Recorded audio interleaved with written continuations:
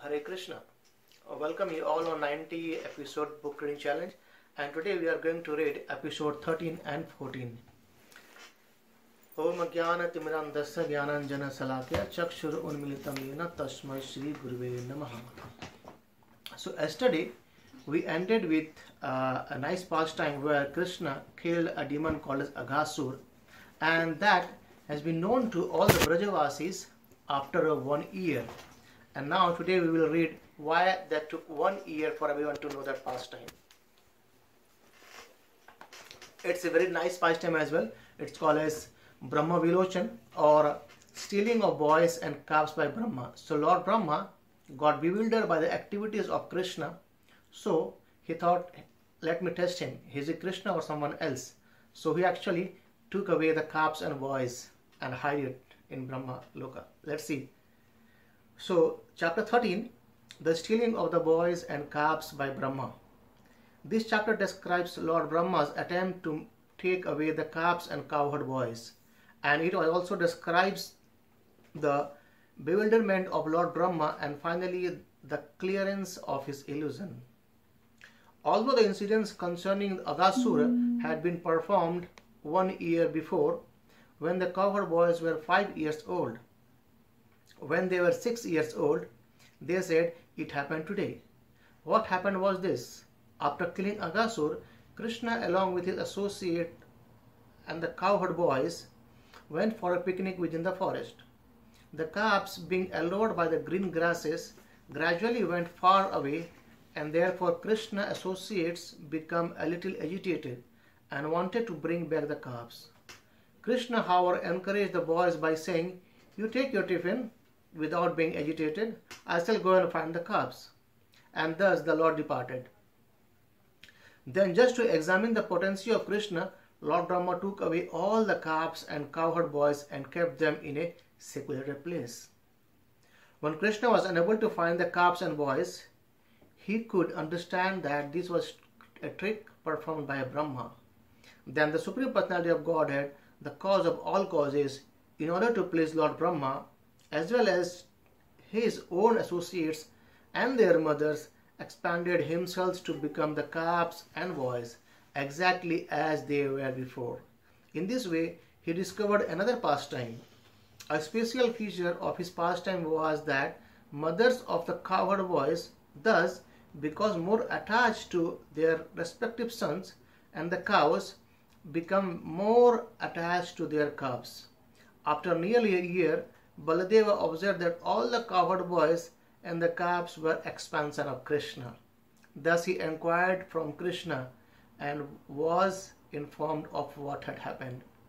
So here we see, like by seeing the pastimes of Kṛṣṇa, Brahma got bewildered, and Lord Brahma hid everyone in a secluded place.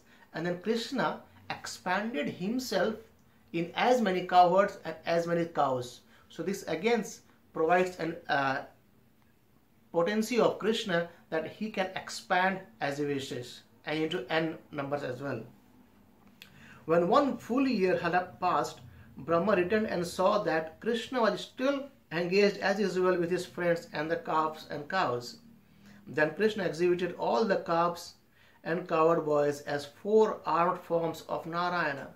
And Brahma could then understood that Kṛṣṇa's potency, and he was astonished by the pastime of Kṛṣṇa. His worshipable Lord, Kṛṣṇa, however, bestowed his causeless mercy upon Brahma and released him from illusion. Thus Brahma began to offer prayers to glorify the Supreme Personality of Godhead. So now the illusion of Brahma has been released by Lord Kṛṣṇa, and now Brahma is going to glorify Supreme Personality of Godhead. So this is how we end episode 13, and we are going to chapter number 14, and that is the prayers made by Brahma to Lord Kṛṣṇa, or prayers offered by Brahmas to Lord Kṛṣṇa. This chapter describes the prayer Brahma offered to Lord Kṛṣṇa, who is also known as Nandanandana. For his satisfaction, Brahma first praised the beauty of Lord's transcendental limbs and then declared that his original identity of sweetness is even more difficult to comprehend than his opulences. Only by the devotional process of hearing and chanting transcendental sound vibrations received from the Vedic authorities can one realize the personality of Godhead. It is fruitless to try to realize God through process outside the scope of Vedic authority. So here we understand that by chanting the holy name of Kṛṣṇa, which is given from the Vedic authorities, we can realize who personality of Godhead is. The mystery of the personality of Godhead, who is the reservoir of unlimited spiritual qualities, is inconceivable. It is even more difficult to understand than the impersonal Supreme. Thus, only by the mercy of God can one understand His glories. Finally, realizing this, Brahma repeatedly condemned his own actions and recognized that Lord Sri Kṛṣṇa, the ultimate shelter of the universe, is Brahma's own father, the original Narayan. In this way, Brahma begged the Lord's forgiveness.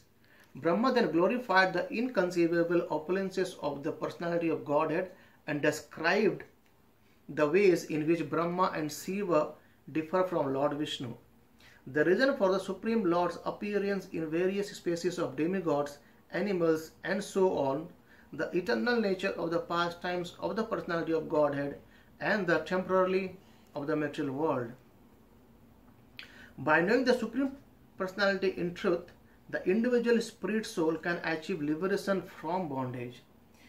In actuality, however, both liberation and bondage are unreal, for it is only for the living entity's conditioned outlook that his bondage and liberation are produced.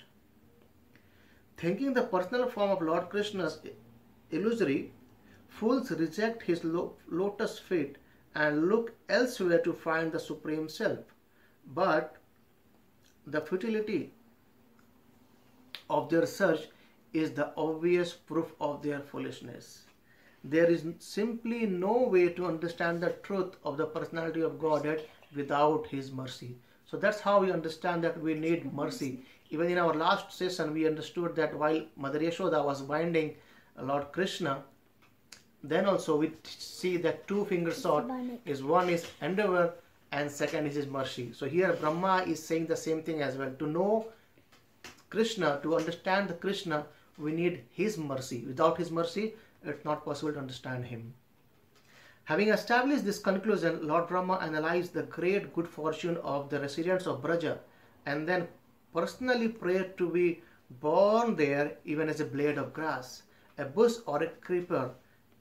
Indeed, the homes of the residents of Vrindavana are not prisons of material existence, but rather abodes invaded even by the Jnanis and Yogis.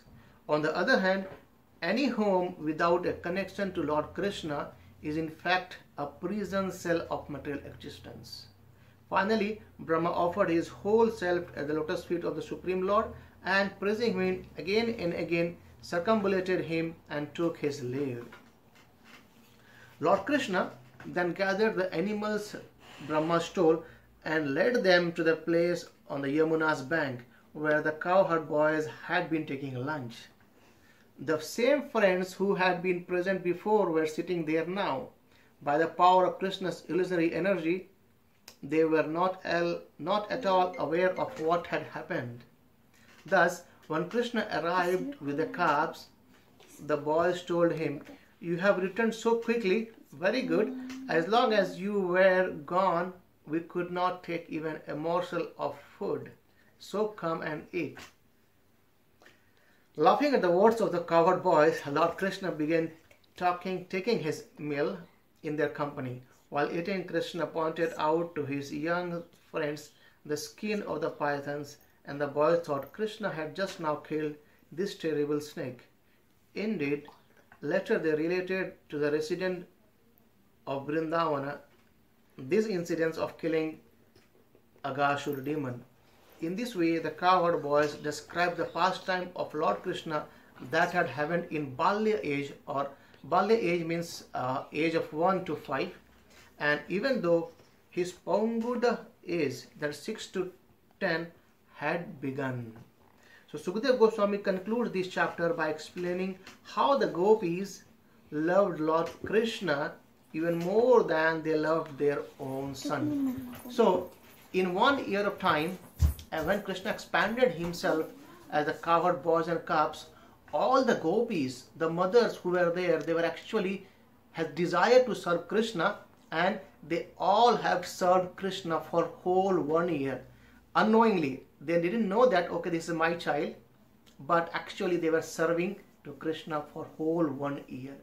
And as says the Brahmā says a very nice verse in this chapter, it says, Aho bhagyam nanda gopa brajau kasam yen mitran paramananda purna brahma sanatana. He says that, oh, what fortune this Gopagana has, the cowherd boys and Nanda Maharaj has, how the Krishna, being Supreme Personality of Godhead, became their friend and playing with them.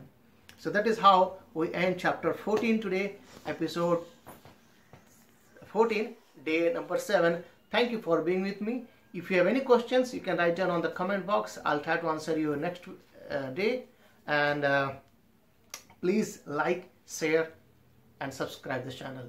Thank you very much. Hare Krishna. Srila Prabhupada ki Jai.